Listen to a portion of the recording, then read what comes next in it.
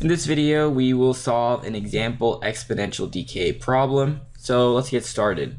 So you have $100 worth of marbles. The value of these marbles decreased by 5% per year. And in 10 years, what will the value of the marbles be worth? Now the formula for exponential decay is this, where A is the initial amount, R is the decay rate, and T is the number of years. So in 10 years, so I can say like Y10, 10 years, is equal to the initial amount was $100 times 1 minus R, which is 5%, so 0.05 raised to 10 years, T, 10.